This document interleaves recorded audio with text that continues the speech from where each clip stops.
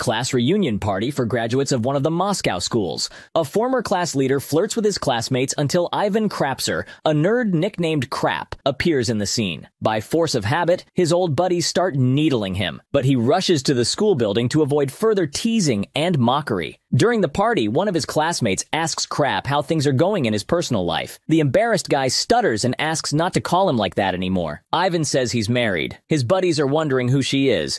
Ivan says it's their classmate, but she hasn't come yet. A man suggests that Ivan had married one of the ugliest girls named Harasimets. He says he imagined her when he wanted to last longer in bed, but Ivan states that he meant another classmate. At that moment, a classy lady enters the room, capturing everyone's attention. All the guests start whispering that this is Lena Istomina herself, their former classmate who went abroad and became a world-famous supermodel. She approaches the guys and asks them to give her a seat next to her husband, Ivan. The guys are shocked by this turn of affairs. They can't believe she tied her life to the loser they had been bullying at school. All night, the men wonder what the trick is, considering it's all a farce. When Ivan goes to the bathroom, the guys start pressing Lena with questions. They say they don't believe in their prank and mock the couple. Lena says it's all for real. Then she begins to cleverly and tactfully humiliate the guys for their arrogant attitude towards Ivan. She hits every guy, pointing out their shortcomings and destroying them morally. Ivan comes out of the toilet and runs into the humiliated and insulted guys awaiting him. They want to beat him up for his wife putting shame on them. At that moment, Lena appears and knocks out the offenders. She epically breaks the nose of one of them. The storyline moves 2 months back in time. Ivan talks to the robot's head, explaining what she needs to do. He wants her to go to a class reunion party with him to put all the offenders in place. After all, to this day, they continue humiliating him on social networks. And she looks just like his classmate Lena Istomina, who doesn't care about them because she lives in a foreign country and has a career in show business. She says she's more like a dream of an oral sex fan rather than a living person. Ivan is surprised at her harsh humor. The robot claims that her artificial intelligence has a dirty sense of humor. Ivan says he'll make a body for her. There is a frozen project that no one will remember shortly. After the reunion party, he'll have to return the body to the lab. She continues joking, using quotes from the internet. That's how Ivan learns that she is connected to the network and constantly studying. The guard at the checkpoint wants to know what's in his bag. Ivan says it's a sex doll head. It doesn't work well and needs fixing.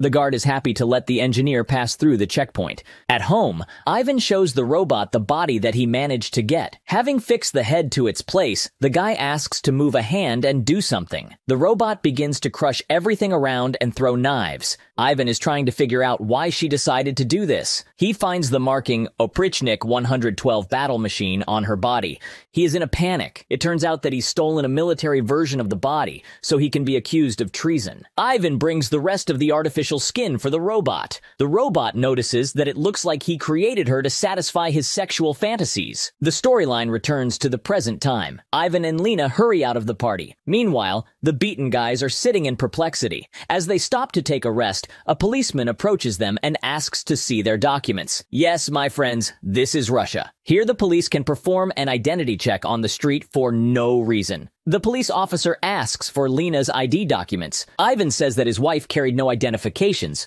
The policeman thinks she's a prostitute and is trying to take her to the station. The robot instantly knocks out the officer. Then Lena neutralizes the second officer too, as he's reaching for a gun. Ivan screams, "What have you done?" Lena says all cops are bastards. That's what they say on the internet. Ivan brings her home. He puts on his pajamas and asks her to lie down next to him. The robot politely refuses him. Then he asks her to clean the apartment while he sleeps. Ivan cannot sleep with excitement. Lena offers to help him. Ivan gladly agrees, hoping for something pleasant to happen, but the robot just chokes him until he loses consciousness. When he wakes up, he sees that the room is clean and tidy. They're heading to the lab to bring the robot back before anyone noticed the loss. But on the doorstep, they bump into Ivan's parents. They ask him to introduce them to a girl.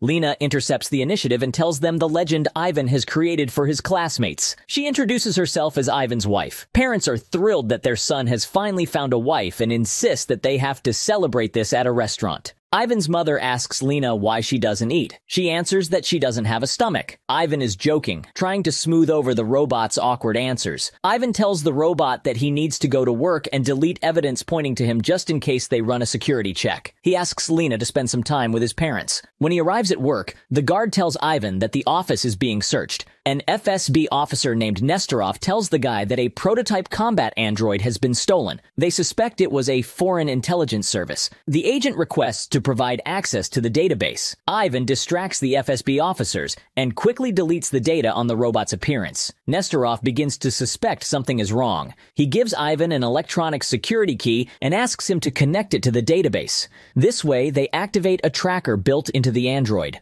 Once they know the location, the agents go after her. Ivan calls Lena and warns her about the agents. They meet in an underground parking of a shopping mall so that the FSB agents could not spot the signal. Ivan finds the hidden tracker. They go upstairs to buy some tools to remove it, but there is no money on Ivan's card. Lena asks the seller to exchange the tools for something else. She offers to show the puss. Seller agrees. Then Lena imitates a cat. That's not what the seller expected, so he does not want to give away the tool. Then the android knocks him out. While they are removing a tracker in the restroom, a woman brings a security guard and complains about the noise in the cabin. The guard believes that this is their dirty little secret and does not want to interfere. But when they are finished, the guard shows respect to Ivan and asks to teach him how to pick up such hotties. Coming out of the restroom, the couple bumps into the FSB agents. They detain Ivan and want to get him in the car. At this time, Lena's bashing all the agents, so they have to cut and run. Lena has some time to stop by the sports department to change for convenient running clothes. A police car blocks the exit of the underground parking on their way out. Lena wants to go and sort things out with them, but Ivan says she can't kill people. The android asks why. He tells her to watch Terminator 2.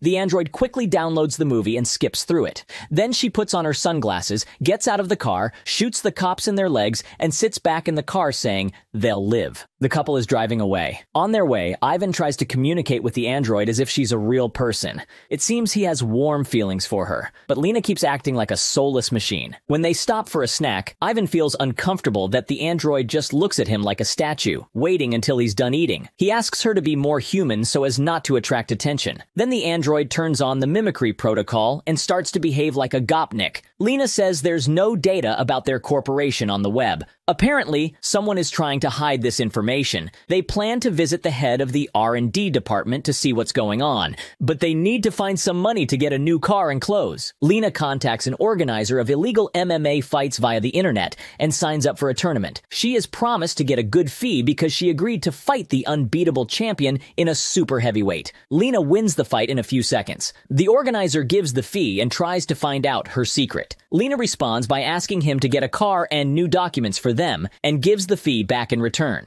The couple visits the chief engineer at his place. He tells them that a spy has wound up in their organization, and all the special services of the world are after this android. Apparently, the spy wanted to steal the android, but Ivan has beaten him to it. No one expected the android to be so efficient. Lena reports that originally there was a raw version of the system, but Ivan has been working on it for a year and brought it to perfection. The boss says that tomorrow he'll try to make a deal and drop the case. On their way to a place where they can stay overnight, they're being pursued by the police. The android takes control of the car. They evade the pursuers but stumble upon a roadblock. Lena gets out to solve this problem, but the FSB agents suddenly appear with magnetic guns and immobilize the android. Our heroes are transported in a van.